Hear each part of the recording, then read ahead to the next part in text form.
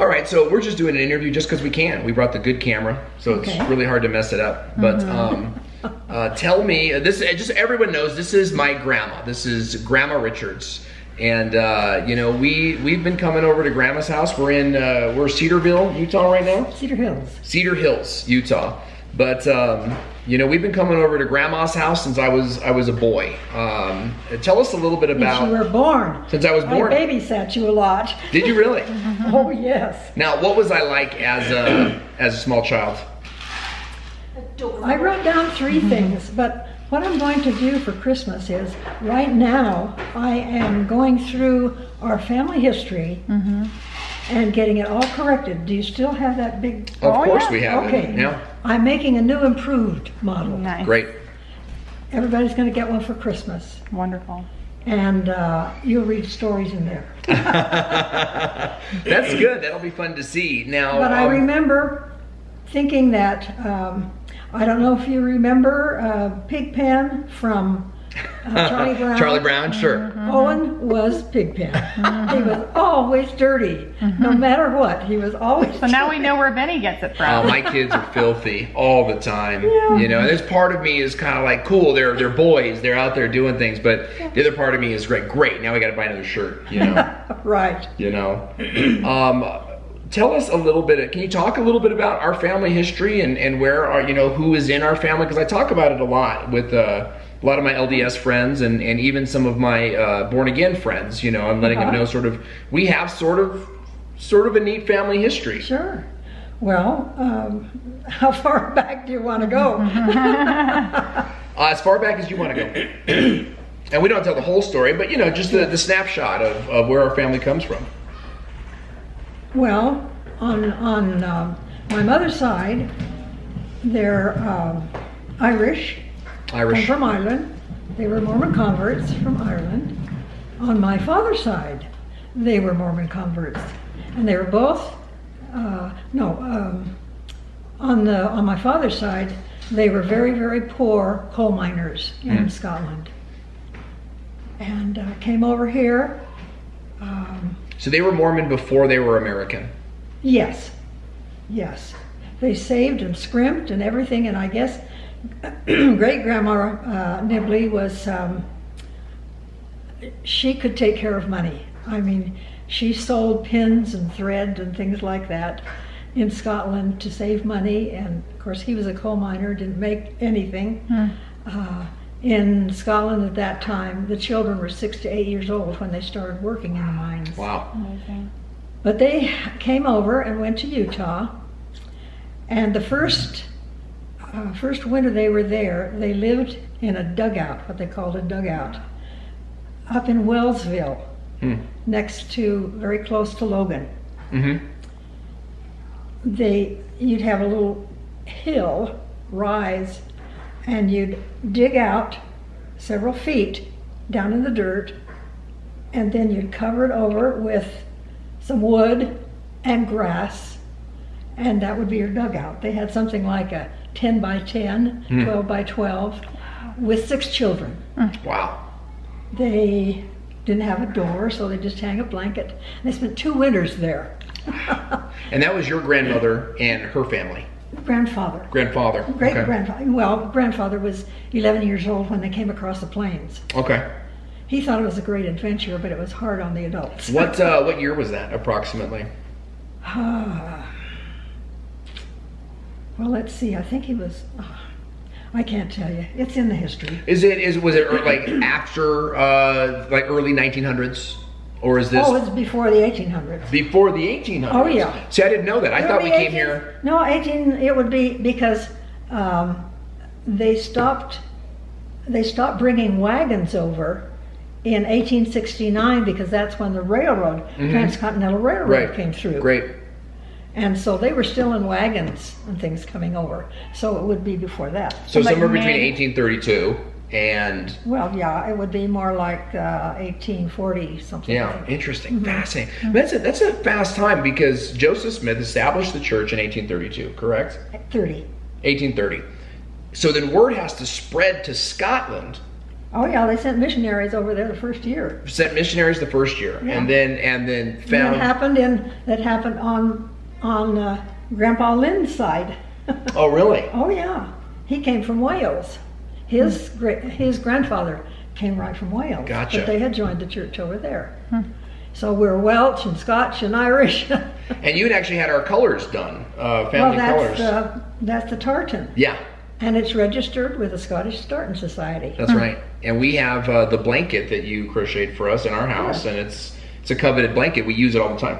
It's not just a decoration. Hopefully, it wasn't supposed to be just a decoration because we That's use what it all the it's time. for. That's what So then you have how many brothers and sisters? I had 5 older brothers 5 older brothers. when I was the baby. And these are not necessarily men who didn't do much. They have a name for themselves. Yes, they do. So tell us a little bit about your most famous brothers. Well, Or brother. I always put Reed in that category too because well, there's Sloan. Alexander Sloan was my first oldest brother. He was 18 when I was born. He became a screen and a TV writer. Do you remember the movie Springfield Rifle? I know the movie title, sure. Sloan wrote the novel No that kidding. they made into a movie. Wow. And that was Alexander Sloan Nibley? Or was Sloan his last? No, Alexander Sloan Nibley. Got Yes, it. that was Okay. my older brother. Got it. So that's probably where our performing side comes from. And I know I have that in me, and I know that you. Oh, Grandpa Nibley loved acting. If he had been a businessman, he would be an actor. An In actor fact, businessman. What they had up in Logan, they had their little community theater, and he loved to play in it. And at one time, he was the ghost in Hamlet. Oh, really? And it was winter time, and it was so cold backstage that he had his, ghosty garb on, and he has these big boots on because his feet were so cold. So when it was time for his cue to come on, he forgot to take his boots off and came clomping onto the stage as the ghost. That's funny. wonderful. And that's But community he was theater? very much of an actor. Yeah. And we still have family in acting. I remember there was a movie called Rigoletto. Do you remember this DVD? Oh yes. And we have there's a 1 or 2 Nibleys that are acting in that movie. Well, Hugh's grandson is very much into acting. That's probably who it Yeah. was. Yeah. So you've got Alexander Sloan was your oldest. Okay, my oldest brother, and he wrote a lot of movies. He was a freelance writer. Okay. And TV. In fact, I have an album of things that I've saved about my brothers, and there's a list there of the things that Things that he's done. Is that in our family history? No, that's in a separate album. Okay. So you can photograph those if you want. Okay. Then there's Hugh. Yeah. And of course, he was the preeminent scholar on ancient history and languages. Yeah. So. And that's Hugh Nibley, right? For those of you, because I know that just with my friends and family, they're going to know who Hugh Nibley is. The older ones. The younger ones usually don't. I don't know. I bought a book and I bought his book a couple years ago at Ensign Books, and the young man checking me out knew exactly who he was. Yes. And from what I understand, Hugh remained incredibly relevant all through. He understood pop culture and he understood, the younger generations. And how long did he taught at BYU? Oh yes, well, let's see. I guess he was there from 40, just after the war. After the war. Wow. 46. He started the Y. And even after he officially retired, then they stayed there and taught some classes. And I remember going to his house. I'd come to visit you in my maybe early 20s. And I remember 2 times we went over to his house and just sat and chatted. And I remember listening to him chat. Can't remember what we talked about, but I remember thinking, this is a brilliant man. This is a man who knows things, right? He's just a wealth of knowledge, because we would sit down and he would just talk. And not so much would look at me and engage me so much. He was engaging his sister. And I sat there, I remember just books and books and books. And it was darker house. At the time, I didn't recognize it. It was probably because of the heat in the summertime, just like it's a little darker in here today. But I certainly remember those interactions. So you had Hugh, and then who was next? And then there was Richard. he became a very, very fine violinist. And he taught at, eventually, well, let's see, he got his master's. He was in the, I should go back and tell you that Sloan was in the Navy. Okay. He wrote, during the war, he wrote training films during the war for the Navy, and so he was stationed in Washington, D.C. Now, he was over in San Francisco at one time, and he was supposed to stop off in Fresno and pick up some film and then take it on back to Washington. So he called up the office of the colonel or whoever in Fresno, and a voice answered and said, or he said, "This is Lieutenant Nibley."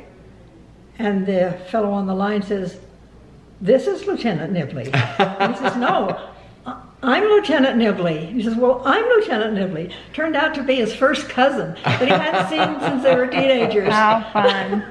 Wow, what a coincidence. Yeah. And then Hugh was in the 101st Airborne Intelligence.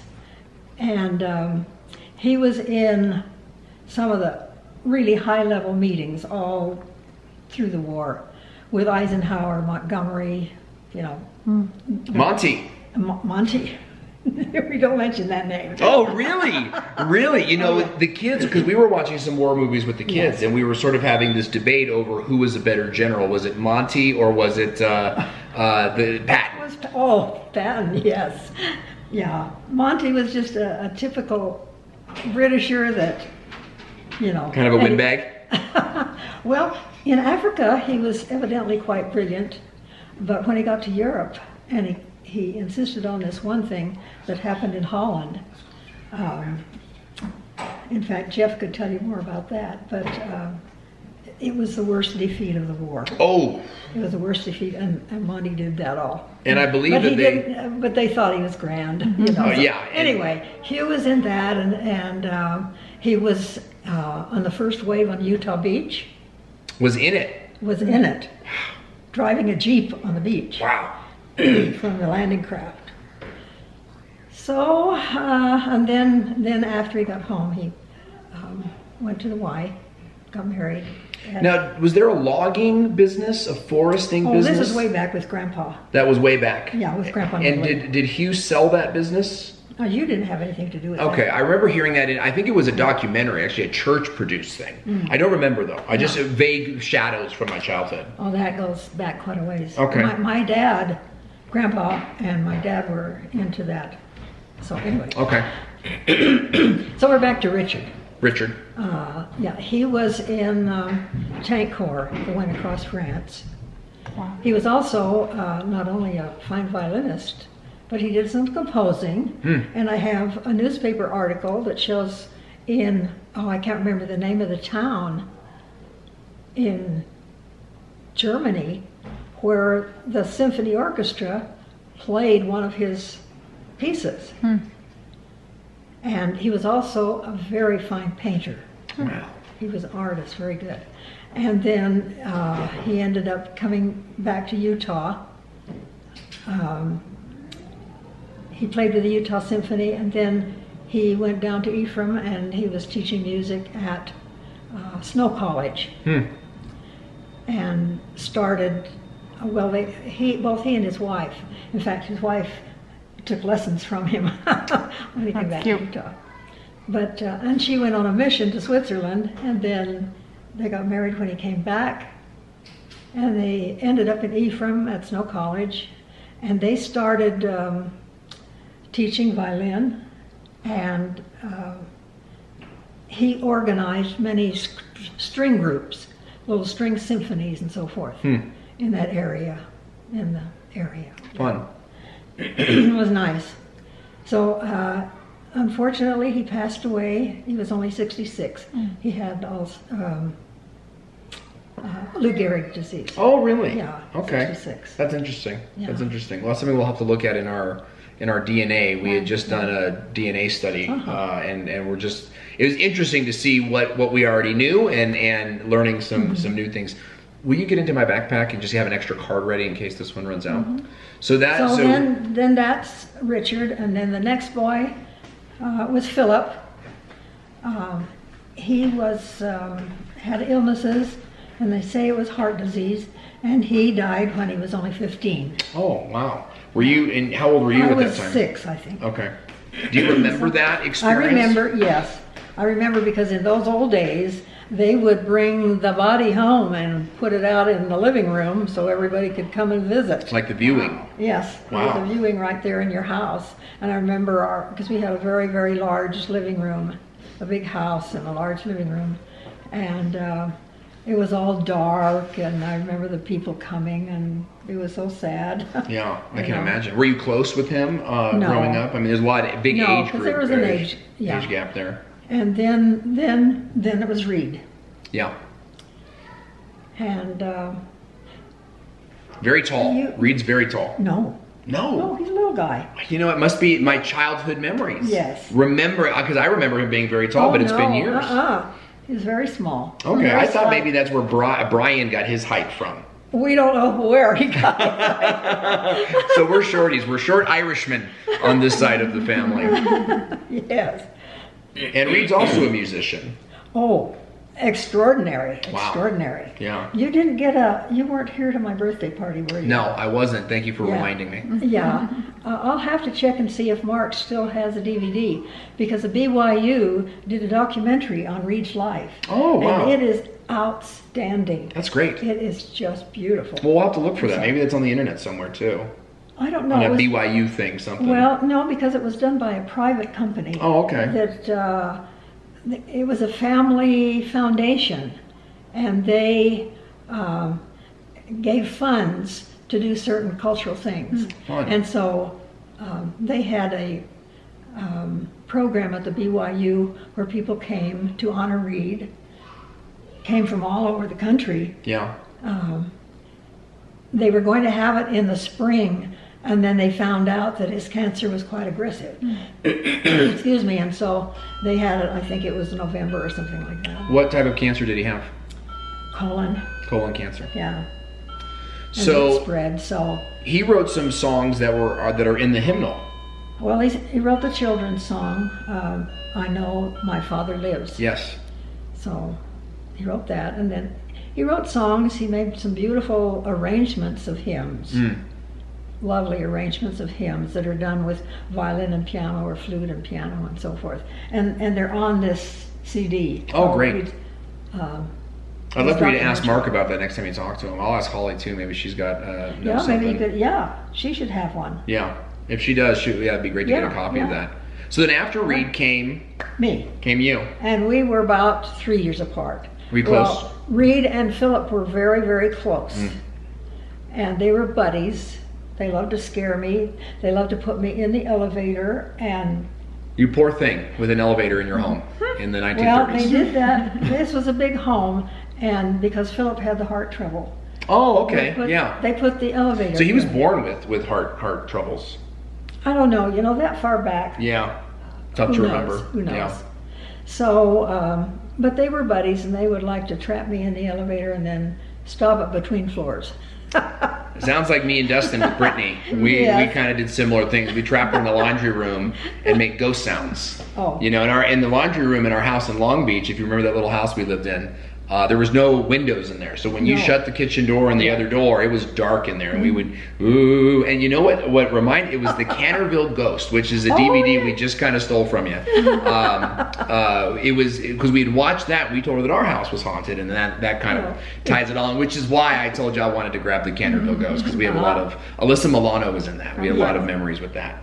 They did another one too. I'm not sure if I guess that was the one, because they had an earlier one too. Like or like a black and white with type John of. Gielgud. Oh, okay, all right, yes, a little bit earlier. Yes. Okay, fantastic. But anyway, So tell us about your childhood and what you loved to do and some of your passions. I was just sort of by myself, but Reed and I got quite close. We'd play things together. We both started, everybody in the family had to take music lessons. Yeah. I mean, that was a given. There was no if, and, or but. You had a piano teacher or a music yes. teacher? Okay. Oh, piano teacher. Mother had decided what each of us was going to be. When I was just a few days old, people would come to visit. She's going to be an opera singer. you know, and Reed was going to be a pianist, concert pianist. Yeah. And, you know, Richard was the violinist and so forth. So anyway, Reed loved to practice. Well, at first he didn't. He hated to practice. And he said at one time that when he grew up, he would like to take an axe or a hatchet and destroy every piano that was on the earth. So it was a pretty strict practice regime. Yeah, but he got to love it. And so he loved to practice, but he hated to perform before people. That's James. And so, but he became a concert pianist, but he decided that rather than be a concert pianist and travel the world, he would prefer to teach because he wanted to get married, have a family, and have roots. And so he went to USC, and he went to U of U, and he went to University of Michigan, and then came back to the Y to teach, and was there for the rest of his career. But he was the pianist for the Utah State Symphony. In fact, at this one time, the conductor of the symphony, Maurice Abravanel, would have Reed come and play. See, he would rehearse with the orchestra when a professional musician was going to come and perform. So he would practice with it. So he had quite a list of concertos that he could play. So this one time, he got a phone call from Maurice Abravanel, and he asked him, he said, Eugene Liszt was supposed to come and record this certain piece with the Utah Symphony, but he had a conflict and he couldn't come. So he said, would you learn it and record it with us? Oh, wow. 2 weeks. And Reed had never even heard the piece before. He never heard of it. So in 2 weeks, he learned this piece. Wow. And it is just fabulous. He said it was the most athletic piece he'd ever played. Athletic. What an interesting word. Yes. So anyway, he did record it. But very, very fine pianist, wonderful teacher. Everybody just loved him. He was just a sweet, wonderful person. It's very neat to see how lovingly you talk about him. And he was. Sometimes I wish that we'd lived in Utah or closer to the family, because we were down there in Southern California and didn't get together too much. Yeah, and it's hard because you had a lot of kids too. You had 6 kids. Yes. Hugh had 8. Oh wow! So Reed big had families. 6. And that explains my love for big families. We always had a bunch of cousins around, and I want to get to that in a second. But I want to talk a little bit about some of the things I remember about you, because you're not a non-performer either. In fact, one of my fondest memory of you is family camp. And we only went to family camp 1 year. And this is a camp that sort of all the brothers, uncles had gone to multiple times, and even Uncle Kevin was just there just a week ago, or just this week. But we did a talent show night. And my grandmother, I was so proud, I was beaming. Because I've been a performer since a young kid. I was 8 years old. I was in this performance of Long Beach City College of A Christmas Carol, and I played Tiny Tim. I've got that in my family history. Do you remember that? Yeah. Oh, yes. And that's when the bug bit me, and I've been performing ever since. But my grandma gets on stage and she does this monologue about the ballet. But I can't go to the ballet. This is in a Yiddish dialect. Yiddish dialect. She's doing this accent. Her hands are moving and engaging the audience. And I remember watching you with this, just this adoration in my eyes, and thinking, I can do it too. I don't know that I've ever shared that with you. No, you haven't. That's news to me. We're about to go out of it. So you had done this monologue at family camp, and it absolutely blew my mind. What was that all about? Because I don't remember. I just remember it was genesis of that. Yeah. Well, one of my great-grandfathers was the first Jew to join the Mormon Church. And who was this? That was Alexander Niebuhr. Alexander Niebuhr. I remember that name. Yes. And it's probably for these reasons. He was born in the in Breitstein, Fort Aaron Breitstein fortress along the Rhine River, just across from Koblenz. And I was able to take a picture of it. Is that Prussia, Germany? No, it was that part. It was that part along the Rhine where one year it was France. Then they had a war, and then it was Germany's. And then they had another war, and then it became France. Okay. And then, you know, one of those. And Niebuhr became Nibley. No. No, It okay. was always Niebuhr, because Okay. there's lots of Niebuhrs. Okay. They had a big family. But Nibley's a family name. that's my father's name. Right, okay. My grandfather married Alexander's daughter. Cool. Yeah. Got it. So, and that was Rebecca. But anyway, of course, living in Southern California, having Jewish parentage, a lot of Jewish people around, and we had a beautiful old Victrola. Yes. You remember the Victrola? Yes. Okay. One of our favorite records was called Cohen on the Telephone, and it was this comedy sketch with the Yiddish dialect, and we just loved that. We played that over and over and picked up the dialect. And so when Reed and I would talk together, we would, you know, use the Yiddish, and it was just fun. Yeah. When we were in New York together, when we were both singles, we were in New York together, we had to be very careful. Yeah. It'd be taken the wrong way. Yeah, but anyway, I don't know how, but we got a hold of this book. The family had this book. I guess somebody gave it to them. And it was called Nice Baby, and it was all Jewish families and in apartment houses and so forth, yelling back and forth to each other and everything. And we learned things from that, and then somehow, I think it was Reed, got a hold of this ballad, and then I picked it up and I used it for years. In fact, I did this after the war, and I was at the BYU. They asked me and my friend, who is a good actor, to do the junior prom program. And so on the stage, what I did was I did the ballet in a costume that was just an old baggy stuff. And then I scooted off stage, took that off, and then I had a tutu and toe slippers, and he had leotards, and we did it to the Dance of the Hours. Oh my goodness We did a gracious. dance to that. And you know, 50 years later, I saw this faculty wife, and she says, I still remember that. Oh, that's fantastic. That's fantastic. But anyway, yeah, the kids always wanted to hear that. And that's what happened. It was Jeff. Jeff was hosting it. Was hosting that event. Oh yeah, he and Mandy. And Mandy did it. Yes. Yeah. And he called you up. I don't know if you had planned to do it or not, but he called you up, and you just shined. And you have been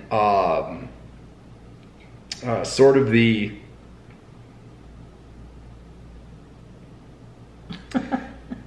you have introduced me to the great loves of my life, right?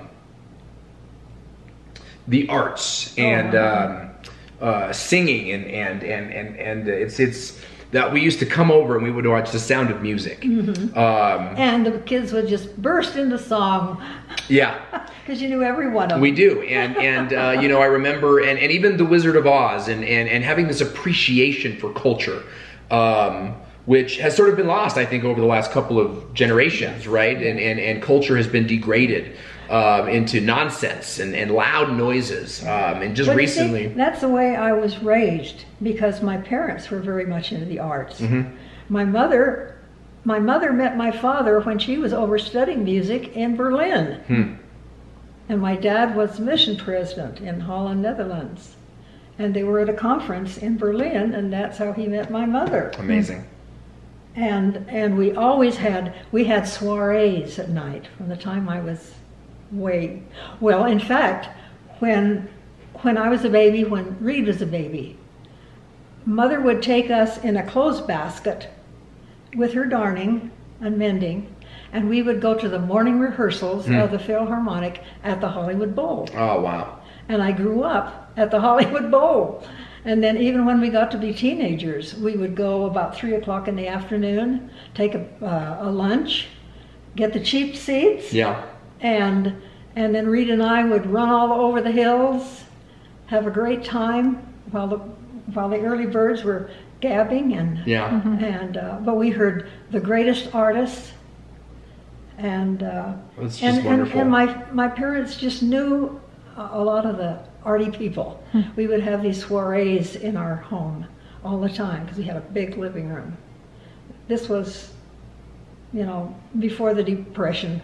Yeah. Yeah. And you know, now and there was this resurgence right before I got married, resurgence in my life of reconnecting with the classics. Sound of Music being one of them, and I bought the DVD. Well, now to me, that isn't a classic. Of course, no, a classic for me, yeah, because that's going to be a newer piece, I would think, more modern. But I shared it with my kids, and my kids I shared it with begrudgingly, right? They just weren't interested in it. And it was the same with The Wizard of Oz, but it opens up in black and white, and then when it gets to the color, all the kids stop whining, and they just were in awe over it. And we've only seen it a couple times because I lost the DVD, but The Sound of Music, they watched begrudgingly, and now when we take a family road trip, it's the first movie that they want to watch. Even Kanan enjoys it, and he sort of resists the arts because he's more of an athlete. Loves that the Nazis are involved, and that there's the World War II aspect to it. But the kids now, they walk around the house singing these songs, and from Scotty to all of them. And so that's sort of something that I always remember. We're running out of disc tapes here, so I want to ask you a little bit about the house in Long Beach, which is where my first memories of you are, because the house in Long Beach was like in Hawaiian Gardens. And I remember coming up there, hot days, Sundays, family dinners, Christmases, Easters, it was all at the house. And that door kind of cracked a little bit, right when you opened it. And I'll never forget the sound because it meant we were at Grandma's house. And then, in fact, as I've been retyping our family history, there was a part where it said, when Dustin was just a little guy, he said whenever they'd turn the corner coming into our cul-de-sac, he would start jumping up and down on the seat. Oh yeah, I absolutely remember. And I remember even leaving the house. We'd leave at 9, 10 o'clock at night, and Grandpa would come out and put his hands on the car, and he'd pretend like he was pushing the car and sending us away. I remember you adding the bricks. I remember adding the family room. How long did you live there, and you know, how did you guys come to that place? Well, Lynn worked for J.C. Penney Company for 33 years, and we had moved quite a lot. We were down in San Marcos. We were only there for a year and 2 months living, but Grandpa worked there for 5 years. Wow. So he was commuting from Tustin. Wow, from Tustin to San Marcos. Yeah. That's a drive. For 4 years. Yeah. Then we moved down. Well, at that time, the area wasn't as grown up like it is now. Right. And so, and besides the Marine base, PX was there, so the families were buying stuff at the PX. Yeah. You know, and pennies didn't get. He opened that store in Carlsbad. He was responsible for opening that store in Carlsbad. And it had everything. It was, at that time, it was the largest store in the company. Wow. And do you remember where it was located? Yeah, just off the freeway, in that May Company, the road that you go to Vista. Okay, sure. Yeah, that road that you go to Vista. I mean, we live right by there now. Yeah. You know, in fact, I have friends who live in Vista commuting to Irvine for work, so it's almost the same drive. Yeah. Was it still the 78 to the 5, or was it like the 5 to a road? No, it was right on to that. Okay. It was right on to that. Okay. So anyway, he talked to his bosses and said, I have to make more money. He says, I need a higher producing store because I've got 2 boys on missions, I've got 2 in college, and 2 coming up. And so I need to make some more money. And so they gave him a choice of 3 different stores in the Los Angeles. Well, in fact, they offered him Santa Barbara. Oh, wow. And for some reason or other, he didn't take that, but he took Huntington Park because it was a high-producing store. And so you didn't want to live that close to it. But we had been to family camp with our friends from Long Beach for several years. And so when I told Lynette and Brian that we had to move, they looked at each other and said, "We're going to Long Beach." And so we found this place in Long Beach, and we were there for almost 24 years. 24 years. And that's amazing, because every other place it had been 2 to 3 years. We were 9 years in Tustin, but other than that, we moved. In fact, Laura has been looking up a lot of family history, and recently she asked me for all the addresses that I had lived. Oh, that's fun. And so I started listing them all. I could only remember, or I had listed those that we lived in California, or after we were married, I should say, in 1949. So, but before that, I found that since I was born, I had lived in 26 different places. Wow, 26 different places. Yes, but we were almost 24 in Long Beach, and that was a very, very happy time of our lives, because we had all these grandchildren. Yeah. We would have 11, 12 adults and 15 to 20 grandchildren. Yeah. And it was just, it was only a small house. But that you remember. To me, it was a kingdom. There was a smell. There was the living room no one was allowed, and there was the stage. Right when you walk in, there's this like marble type. It wasn't marble, but it's slate. Yeah, and it was covered as shiny, and then a step down, and then you're in the nice living room. Well, we use that every Christmas. We use that stage to tell stories, and there was always a Christmas program. Oh, yes. At the house, and Feliz Navidad. Yes, you remember the family singing Feliz Navidad. We did that, and we had little candy shakers. You put the sprinkles on the cookies. We had those, and we used those like maracas when we sang those, and then we had the office and the refrigerator in the garage, and Grandma had a refrigerator in the garage, and it was kind of like, let's see what's out there, and Grandpa's candy. We had the sugar-free candy, because of course Grandpa had diabetes, and we would sneak that, and of course he would sneak us regular candy, and just the joy that came. Coming to your house was coming into joy. It was taking a time out from whatever had happened that day, and maybe nothing, maybe something. And now we were at Grandma's house, where we got to see our cousins, who are our best friends growing up, and that's the same type of childhood we've sought to raise our kids with, and with Theresa's family being so close, our kids, their best friends are our nieces and nephews, their cousins. As we sort of wind down here, I want to put you on the spot. You mentioned earlier I was like Pigpen, and it's not surprising at all. I have to tell you too, that in one place in my family history, I've got where I was babysitting you and Holly. Yeah. And I called her Miss Destructo and Owen Mr. Destructo. And then when Brittany would come, it was just like a whirlwind, and the place would be in a mess. I bet. Oh. I bet. And I'm paying for that now. I'm paying the recompense for that now with these kids, because James will just take off his shirt and just leave it wherever he is. May it be the beach or the living room. It's just gonna lie where it is, and we're sort of trying to break all those habits right now. Can you share a funny, a bad, and embarrassing moment about me from those days, from the childhood days? And maybe it's even the high school days, because we were there up until I think my 18th year was when we stopped having Christmases there. Not particularly embarrassing. But nothing specific. It was just a riot all the time. Yeah. It was just a riot. But one thing that I did want to say for Owen's posterity is he was a hard worker. When he came and did yard work for us, he worked hard, and we really appreciated that. I remember that. He was good at working. Yeah, and he could be a pain in the neck, but he was a good worker.